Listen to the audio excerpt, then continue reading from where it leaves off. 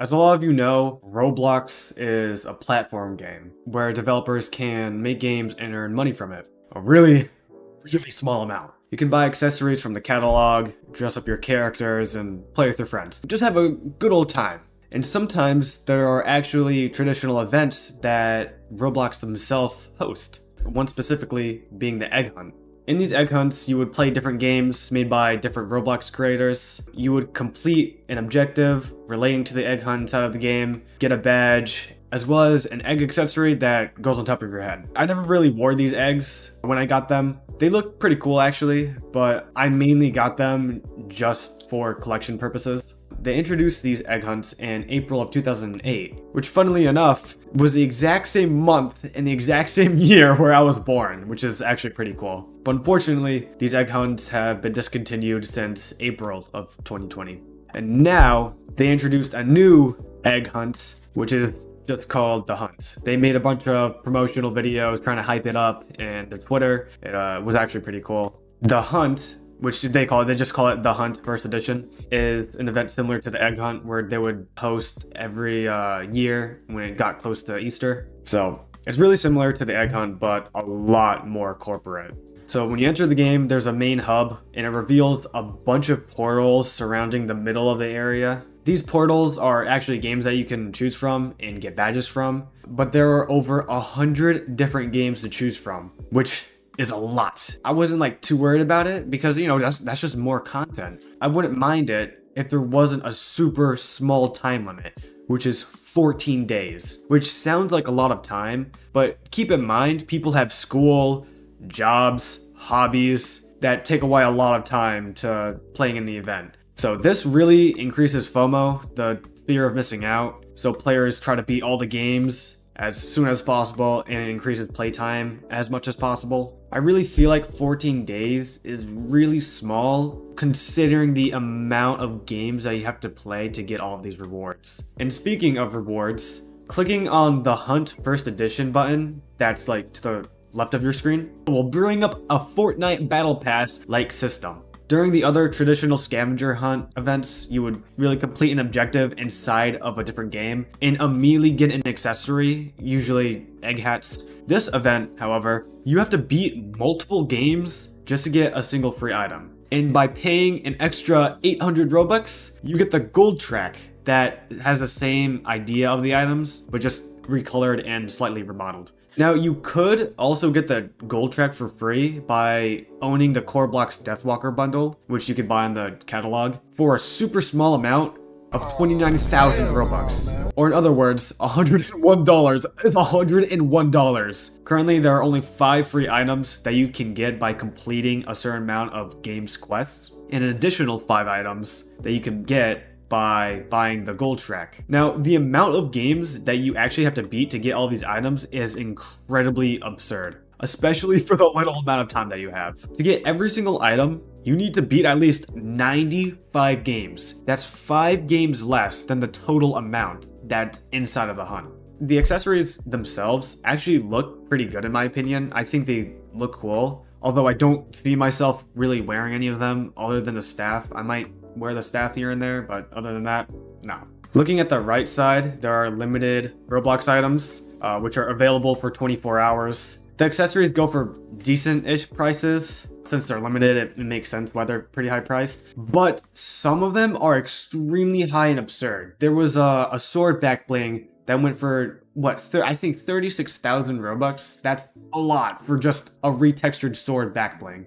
The color scheme for every one of these accessories, other than the gold track accessories, obviously, are blue, which makes sense because the whole event is revolved around a blue color scheme, which I like. It also revolves around the Core Blocks Deathwalker as well as time travel. And the lobby itself is also really well made. I really like that. I couldn't stop trying to look around for secrets because there are some secrets in there. The whole lobby is so well made. I really liked it, which Can't be said for most of the games. This is the biggest issue I had with the event, which is really bad because the games are the main focus of the event. And before I talk about how most of these games are bad, I want to focus on the games that did an incredible job with the event. Please donate. A game about donating branches off into something completely new, while still maintaining the core mechanic of donating. You start by talking to a struggling musician, and you have to do a couple of really interesting objectives to collect diamonds and eventually give to the musician, eventually giving you the badge. SCP Roleplay, I really like this one. This is a game about role-playing with SCPs, obviously. It has you go to a whole different area while still maintaining the core idea, that being SCPs, of course. You have to go through a portal, fending off monsters, and retrieving an egg inside of a house. I actually really enjoyed playing this. Tower Defense Simulator, it's a game like any other tower defense game. It has you play a whole different map with whole different enemies. This was incredibly well made. The effects were amazing. The map was amazing. Though it was really easy, so anyone can beat it. Catalog Avatar Creator. This game is about creating your dream avatar for free, but what they did for the event was actually completely different. They made a classic Roblox team deathmatch battle with the classic medieval teams. Although the task of being on the winning team to get the badge, I wasn't a huge fan of. Doors. This is a game about randomly generated rooms where you open doors. I'm a furry too.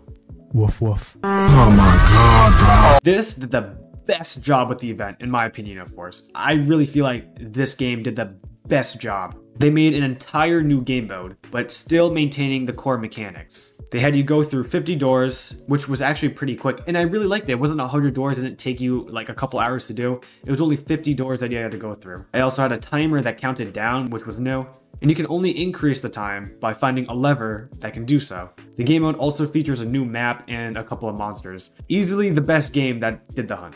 Death Ball, a game about deflecting a ball, inspired by either the Roblox game Deflect or TF2's Pyro Dodgeball. It had you defeat the Core Blocks Deathwalker boss, which was one of the themes inside of the Hunt First Edition, while still maintaining core mechanics of deflecting the ball back at the boss. The Core Blocks was also a main focus of the hunt itself. This also did an incredible job. I had such a good time with it. It was also really challenging, but it was still super fun. Arsenal, a high-paced PvP FPS game, also did one of the best jobs with the event. They had you go on a whole Mission Impossible-esque mission to get the badge. You had to infiltrate through an office building, kill a bunch of NPCs, escape from a helicopter, which is shooting at you through windows, which was actually, I actually really thought that was super cool, and ultimately destroying the helicopter. The whole mission had voice lines too, which I really liked, and it was just, overall, it was really well made. One of my favorites. Shindo Life, a Naruto-based game, had you collect eggs while evading a giant bunny with an incredibly smooth cutscene and voice line. This was my favorite cutscene in all of the Hunt games that were chosen.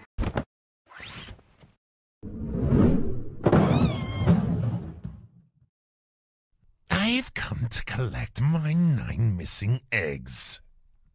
I want egg. No egg for you. The egg mine now. You will pay the price for stealing what belongs to me.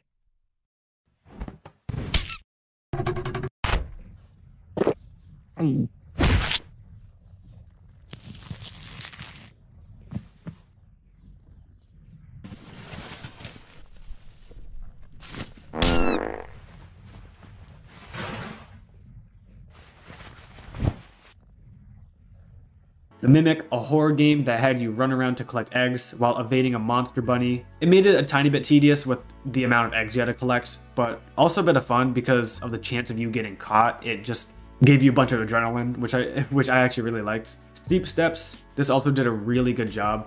A game about placing down ladders and climbing, had you go to a whole different area, climb up a mountain, collect core blocks related objects, which again is one of the themes of the hunt, and had you bring it back to the altar to where a really cool cutscene will play. Piggy, a horror game kind of like Granny on the App Store that you can get. If you haven't heard of Granny, it's just like an escape puzzle kind of game. It had you enter another map through a unique cutscene, which I really liked, and complete a unique map. Unfortunately, when I streamed this, I couldn't experience the whole thing and the whole map itself because the timer was at 20 seconds, and then after that I just got that badge. These were pretty much the only games that did a really good job on the event. There were a couple more that actually did a pretty good job, but other than that, all the other games were either super tedious, boring, or repetitive, or just downright bad. Most of the games had the same objective, just going around the map collecting crates or collecting bunnies or eggs, just going on a really repetitive and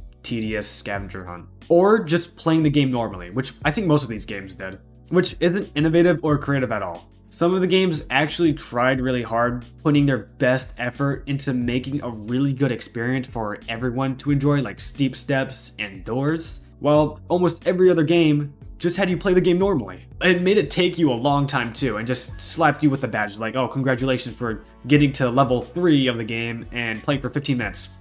Here's a badge. A lot of these games did a terrible job with the event and mainly made you play the game for an insanely long amount of time, mainly for engagement. Most of the driving, role-playing tycoon games had you just go around and collect things, as I said before. And most of the simulator or tycoon games were pay to win to get the badge. Literally, you could just buy the best item in the game and then boom, you'll be done in seconds. The worst offenders for this event are combat warriors. You had to kill a bunch of people. And this is actually kind of pay to win, because you can just pay to get a really good weapon. You had to kill a bunch of people, which will actually take you hours if you're not good at the game. And you also have to complete an obstacle course afterwards, which I actually kind of liked. The obstacle course was really pretty well made. Creatures of Sonaria, this is the worst one. It was in the live stream when I was playing it. I was just so disappointed because I thought it was actually going to be decent. But it just had you play the game normally, and it had you fully grow a dragon to an adult, which will take you forever, as well as completing region-based objectives and a couple other things. You had to like purchase something through the item shop. I was just like, oh, holy crap, there's no way I'm going to be able to do this. Obby, but you're on a bike. You had to complete the first world in under 13 minutes, do a second objective, and the third objective was getting to World 4. Ultimate Football. This is one of the worst ones. You had to play the game for 4 quarters, which will take you about 30 minutes to an hour to complete, depending on how often the ball drops. Because the ball will drop and a cutscene will play for like the next like 30 seconds, and it happens a lot. It really depends. Pet Simulator 99, this is also one of the worst ones. You had to get to area 20, so just playing the game normally and then going to like mid-game. So this will take you hours if you're just starting out with the game. And the only reason why I was able to complete it in the first place was because my friend actually gave me really good pets, which actually helped me a lot. So thank you so much for helping me with this. If it wasn't for you, I wouldn't have completed it by now because that would have taken me forever. Trigger Hunt Simulator, you had to dig up 3 different kinds of chests. The first 2 were easy. I think the first one was, the first one was a ruby chest. Second one was a diamond chest, and the third one was the amethyst chest, which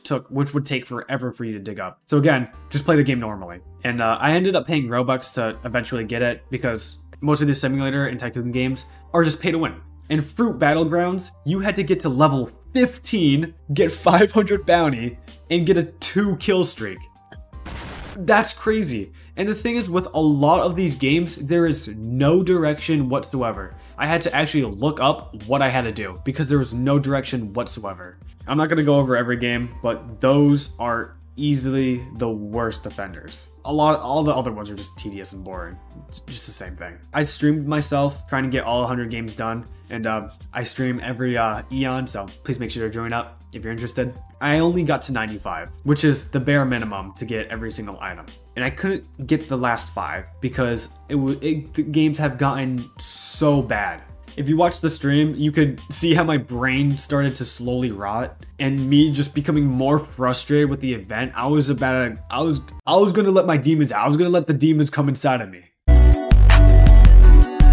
I ended up talking to my friends about it too, and they also agreed that a lot of the games did the bare minimum with the event as well. I also interviewed someone that completed a hefty amount of games, and I talked to him about what he thought about the event, and he actually gave me some really valuable insight.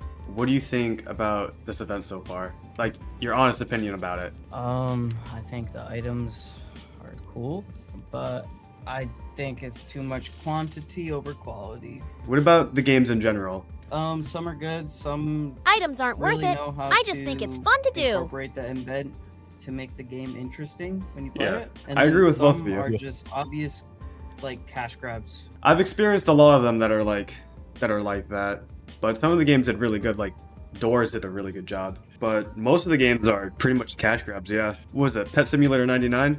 That was a terrible cash grab. Yeah, You had to get to like that area, one what, drove 20? me crazy. I think there's definitely some like really good ones. So like I think probably my favorites so far have to be like Arsenal. Deathball was cool. Deathball did a really good job. RB Battle Minigames, that one was pretty good. SCP Roleplay was really good. That one. Really?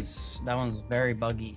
Yeah, if you go the route where you have to kill the rats, it can bug out completely. I feel like Arsenal was good. I feel like the effort is there. I feel like the team is there. It doesn't feel great. Yeah. It was definitely really corny because I had to go to the route where it's the rhythm game with the rat battle, and that I don't know.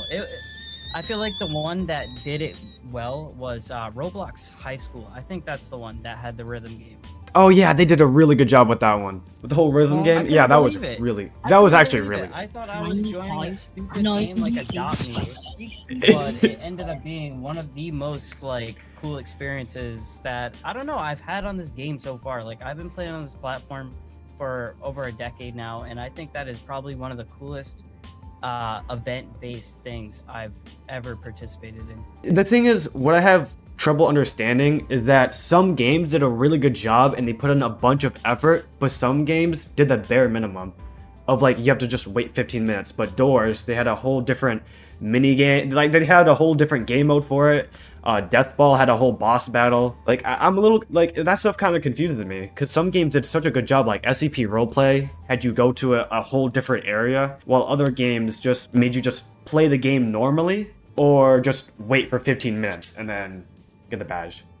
The theming is something that I want to see more from the hunt or like second edition and whatnot.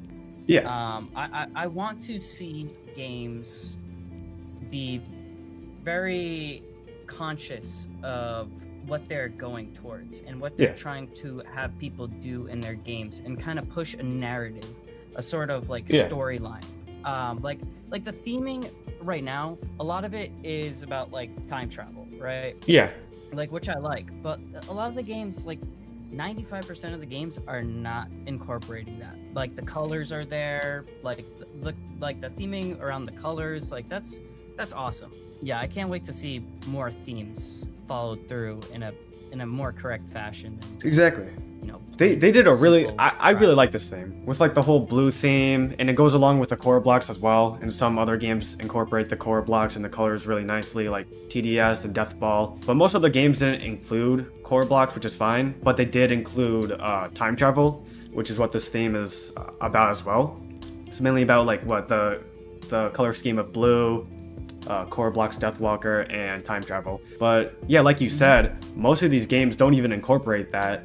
Like it's just you playing the main game, which confuses me a little bit as well, because I wonder like what the email was like if they like told them what the theme was about. Like imagine being the creator of like, I don't know, Muscle Legends, and you get an email from Roblox that says, yeah, can you make it so like, the event's going to be based around time travel and core blocks and the color blue. And then they just like make a quest where you just have to like get 500 speed and then you get the badge. I might have a potential answer for that. Some creators might not have the skills to pull off something like that.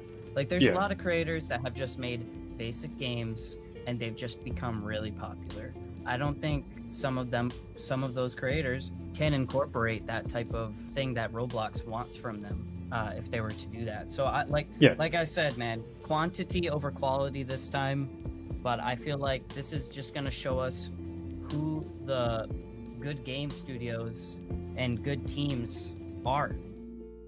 As I was editing this video, Roblox actually just released a new item that is only obtainable if you beat every single game. All 100 games. So you have to beat all 100 games to get this last item. And it's an egg. But this gives me another complaint. A lot of the games aren't available for everyone. Depending if you're banned from a game, or if the game's banned from your country, or if you're not old enough to play the game. So I looked around, 28 of the games in the hunt are rated 9+ and 13+, making it so a lot of people on Roblox, especially since Roblox is catered toward a younger audience, it doesn't let them get the last item in the battle pass and the newly released Infinite Egg. When I was looking at the event homepage, inside of the FAQ, they stated that you don't have to complete all of the quests to get every item, but you actually have to do so to get the egg. You actually have to complete all of the quests to get the egg, to get that last item.